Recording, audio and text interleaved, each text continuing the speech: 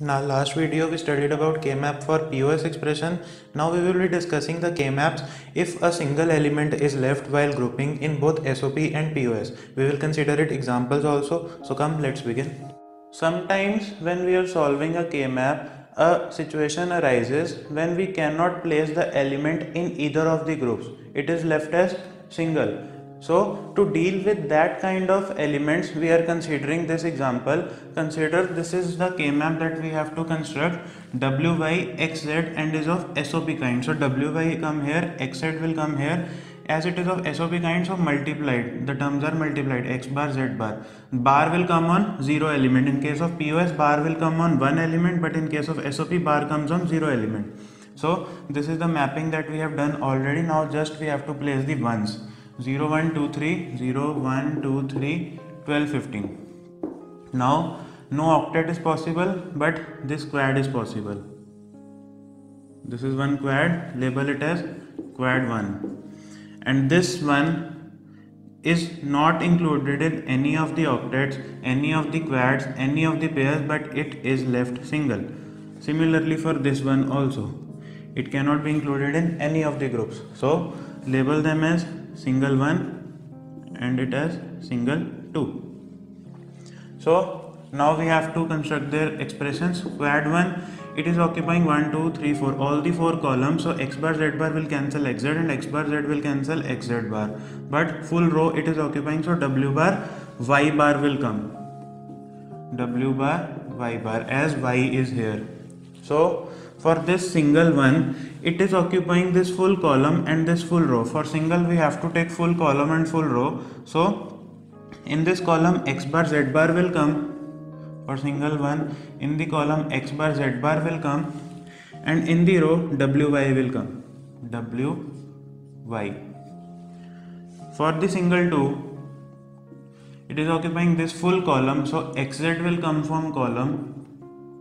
And for the row, it is occupying this full row, so wy will come from here. Wy. These are the min terms that we have constructed. So as it is saying SOP, we have to do sum of these products. These are the products, we have to do their sum. So SOP expression will be w bar y bar plus wy x bar z bar plus wy x z. This is the required SOP expression, and this is how we deal with the single elements. Now we consider one same case for POS also. Now we consider the same example for POS also. We have already constructed the K-map.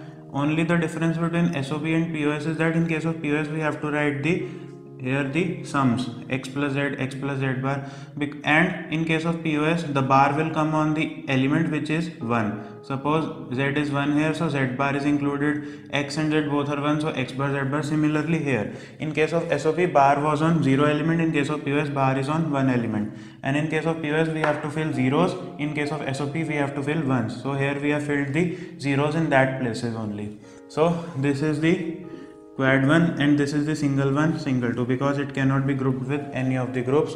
So now we have to make the expressions for them, quad 1, single 1 and single 2. So for quad 1, it is occupying all the 4 columns. X plus z will be cancelled with x bar plus z bar, x plus z bar will be cancelled with x bar plus z, so nothing is left in the column side. Now in the rows, w plus y is left fully. In case of single 1, this single 1, x plus z column is fully included and w bar plus y bar row is also fully included. So w bar plus y bar is the row element and x plus z is the column element, plus x plus z. This is the term for single 1. For single 2, this column is fully included, so x bar plus z bar will come, and this row is fully included, so w bar plus y bar will also come. These are the sums or the terms for this, all the groups. Now we have to write the POS expression. POS expression is product of sums. These are the sums, we have to do their products. W plus y multiplied with w bar plus y bar plus x plus z multiplied with w bar plus y bar plus x bar plus z bar.